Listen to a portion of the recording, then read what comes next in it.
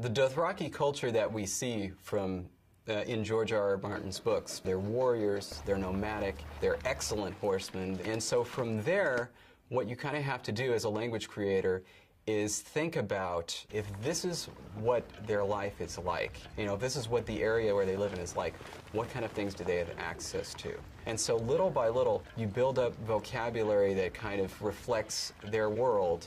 For example, in Dothraki, just the general word for good that means, you know, that's good.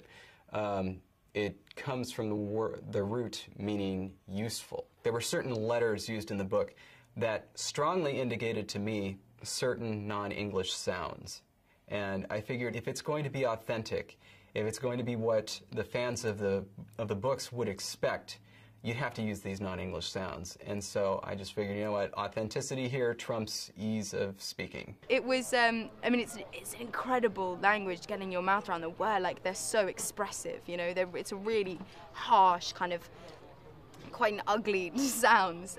It's basically like Arabic and German, and it's insane. It's really, really hard. So I just kind of recite it all the time, then you got to figure out what you're saying in English, and it's been hard, but it's a great challenge.